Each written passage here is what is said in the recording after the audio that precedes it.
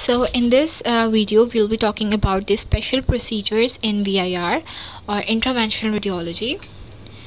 So सबसे पहले we have PTC which is Percutaneous Transhepatic Cholangiography. अब इसके नाम से हमें आइडिया हो रहा है percutaneous, it means through the skin. अब हमें पता है liver जो है skin के नीचे ही पड़ा हुआ है, so that's why this is percutaneous. Transhepatic passing through the liver, and lastly cholangiography is the imaging of bile duct. It is a radiographic technique employed in the visualization of biliary tree that can be used as a first step in a number of percutaneous biliary interventions. तो अब होता क्या है इसके अंदर, this is basically a radiographic imaging technique जिसके अंदर जो है percutaneous injection of radiographic contrast media is directly injected into the bile duct to visualize the abnormalities there.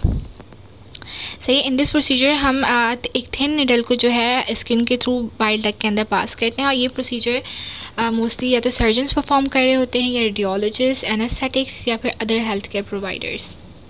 जैसे कि इस वीडियो के अंदर भी हम देख सकते हैं, हमने एक राइट हेपेटिक डक्ट के थ्रू एक थिन निडल पास करी है जिसके जरिए हमने कंट्रास्ट दिया, सही, जो कि फिर लेफ्ट हेपेटिक डक्ट तक भी गया है. एंड दिस इज़ यहाँ पे जो है एक रेडियोग्राफिक पिक्चर भी इसकी गिवन है. देन अब इसकी इंडिकेशंस हमारे पास जो है वो क्या क्या आ जाती हैं, फेल ERCP और when ERCP is not feasible. अब ERCP क्या है, this is basically endoscopic retrograde कोलंजियो पैनक्रिएटोग्राफी. अब इसके अंदर हम क्या करते हैं, एंडोस्कोपी के ज़रिए जो है हम इंटेस्टाइन के अंदर जाते हैं through the common opening of bile and pancreatic duct, जिसको हम एम्पुला ऑफ वर्टी भी कहते हैं, जो कि इस पिक्चर में हम देख सकते हैं यहाँ पर, राइट. तो अगर हम ये प्रोसीजर ना परफॉर्म, और ये हम मोस्टली जो है to determine the cause of obstruction के लिए हम कर रहे होते हैं, अगर ये प्रोसीजर हम परफॉर्म ना कर सकें किसी भी वजह से तो हम PTC की तरफ जाएंगे. Then we have to determine the extrahepatic biliary calculi, then to identify an obstructive cause of jaundice, then for the evaluation of complications of ERCP, again ERCP, then to determine the bile leakage. Percutaneous biliary stent placement के लिए भी हम PTC use कर सकते हैं. then post operative structure delineation, then for the stone removal.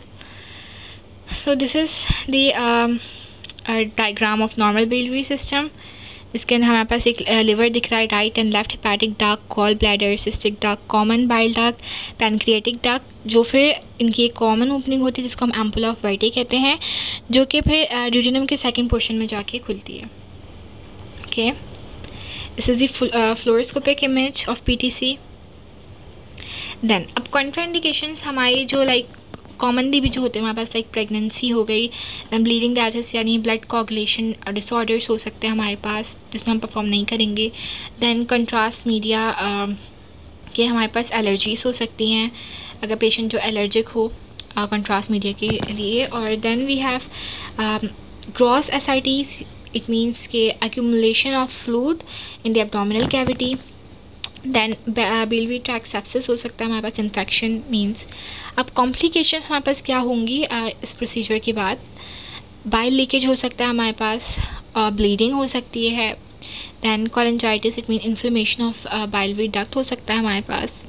सो जो second procedure हमारे पास है, दिस इज़ सेरेब्रल एंजियोग्राफी. ये एक मेडिकल प्रोसीजर है जो कि हेल्प करता है डॉक्टर्स को to examine your blood vessels in your head, neck and your brain. अब इसके अंदर हम क्या करते हैं, इसके अंदर हम एक कैथेटर इंसर्ट करते हैं थ्रू योर फेमोरल आर्टरी, जो कि आपको एक सीधा पाथवे प्रोवाइड करती है to the vessels in your head, neck and brain without coming close और क्रॉसिंग योर हार्ट. सही है, it is an intervention procedure for the diagnosis and और the treatment of intracranial pathology. अब इसकी indications हमारे पास क्या क्या हो सकती हैं, एक हमारे पास एनोरिज्म है.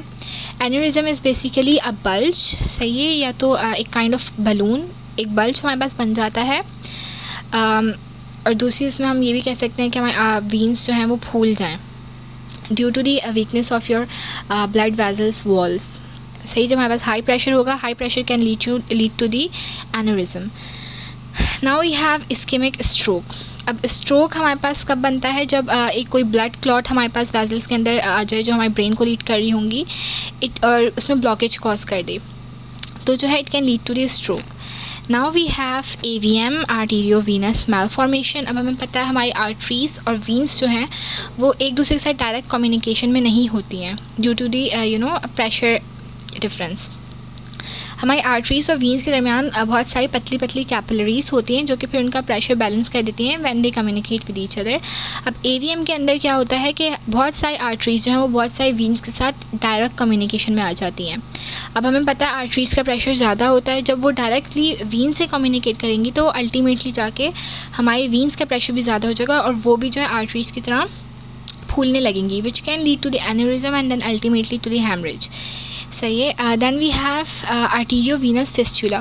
AVM में हमें पता था कि बहुत सारी वीन्स बहुत सारी आर्टरी से कम्युनिकेट करती हैं, लेकिन फिस्टुला के अंदर कोई एक आर्टरी होगी जो कि किसी एक वीन के साथ जाके कम्युनिकेट कर जाएगी विदाउट कैपिलरीज। सही। अब फिस्टुला जो है हम खुद से भी सर्जन्स क्रिएट करते हैं for haemodialysis purpose. Now second we have carotid cavernous fistula. अब इसके अंदर क्या होता है, हमारी जो इंटरनल कैरोटिड आर्टरी या फिर एक्सटर्नल कैरोटिड आर्टरी है वो हमारी ब्रेन की कैवर्नस साइनसेस के साथ जाके, जो इनका पूरा एक चैनल होता है, उनके साथ जाके डायरेक्ट कम्युनिकेट कर जाती हैं। जैसे हम सिंपल जैसे AVM में हो रहा था उसी तरीके से यहाँ पे भी होगा, लेकिन यहाँ पे हमारी ICA और ECA का आ जाएंगी हमारे पास। अब कैवर्नस साइनस ब्रेन की जो हमारे पास वीन्स होती हैं वो मोटी मोटी होती हैं, तो हम उनको साइनसेस कहते हैं। तो हमारी जो कैवर्नस साइनस है they are basically ड्यूरल Venus sinus, जो कि बोथ साइड ऑफ स्फिनोइडल बोन और पिट्यूटरी ग्लैंड के होता है, इनका पूरा एक network. Then we have cerebral वेसोस्पेज़म। अब जो हमने बात की हेमरेज होगा हमारे ब्रेन के अंदर, तो उसकी वजह से जो ब्लड आएगा it can irritate your blood which can lead to the narrowing of your blood vessels. सही है। Which can ultimately lead you to the stroke. हमें पता है stroke is blockage of your blood vessels, Then we have post subarachnoid hemorrhage. जब हमारे पास aneurysm होगा, हमने बात करी एन्यूरिज्म में हमारे पास एक बल्ज बन जाएगा, तो अल्टीमेटली आके वो बल्ज जो है फट जाएगा और उसकी वजह से हमें ब्लीडिंग होगी। That's what we call haemorrhage, post सबैराक्नॉइड haemorrhage. सही है। अब यहाँ पे हमें एक एन्यूरिज्म की यहाँ पे एक पिक्चर हमें बनी हुई है, आप you can see it's kind of a bulge in your vessels. Then AVM है कि किस तरीके से जो है आर्टेरियो-वेनस मालफॉर्मेशन में हमारे पास आर्टरीज और वीन्स डायरेक्टली देखें इसका गुच्छा बन जाता है एक हमारे पास। अब जो हमारे पास लेफ़्ट में पिक्चर है इसके अंदर हम देख सकते हैं आर्टरीज हैं, देन हमारे पास कैपिलरीज आ रही हैं, फिर वो जाके हमारे पास वीन्स से कम्युनिकेट करती हैं, जबकि AVM के अंदर आर्टरीज और वीन्स का एक पूरा गुच्छा बन जाता है, वो डायरेक्टली जो है आर्टरीज वीन्स के साथ कम्युनिकेट कर जाती हैं और यू कैन सी के हमारे पास वीन्स भी जो है कितनी फूल चुकी हैं, एक पॉइंट पे आके दे विल बर्स्ट आउट। सही है। This is cerebral AVF।